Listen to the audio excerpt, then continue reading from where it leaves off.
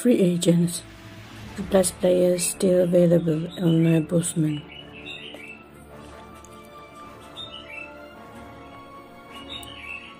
The summer transfer market closed at the start of September, meaning that all clubs from Europe's major leagues are unable to buy contracted players until the window reopens in January.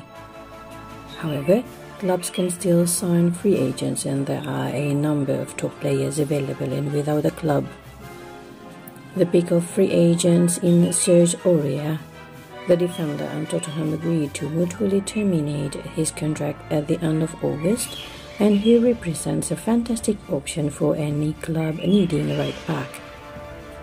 At the age of 28, he is at the peak of his career, and he has bags of experience at the top level, having played for the likes of PSG, Spurs, and appearing 69 times for Ivory Coast.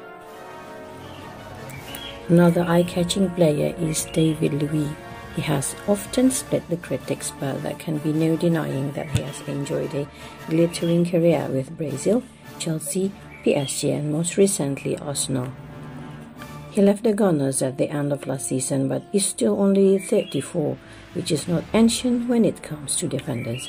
He has been linked with the move to Salernitana in Serie A, where I have to join up with Frank Ribery. Perhaps the third best option of the list based on current form is Nicolas Nkulu. He has won 75 caps for Cameroon, making him one of the most capped players in his country's history.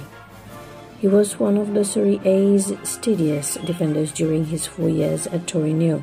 Living at the end of last term, he previously excelled with Marseille and is only 31.